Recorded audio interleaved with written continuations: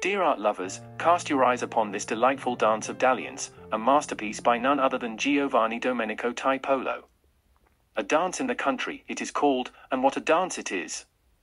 It's as if Tiepolo himself whispered to each character, "Dance like nobody's watching," and oh, how they listened! In this whimsical scene ca. 1755, a fine year for art and wine alike, we find ourselves amidst a jolly jamboree of Venetians and Commedia dell'arte actors. Mezzetin takes center stage with an audacious pose that screams, "Look at me!"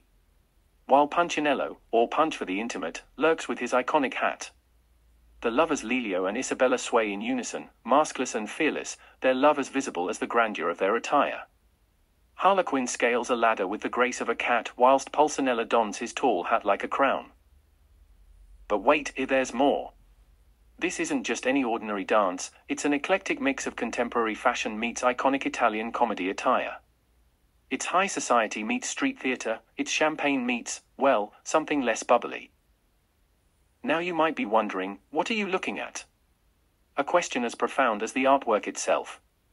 We're looking at life in all its vibrant chaos, at love unmasked, at comedy intertwined with elegance. We're looking at a moment where different worlds collide under the watchful eye of Tiepolo Jr.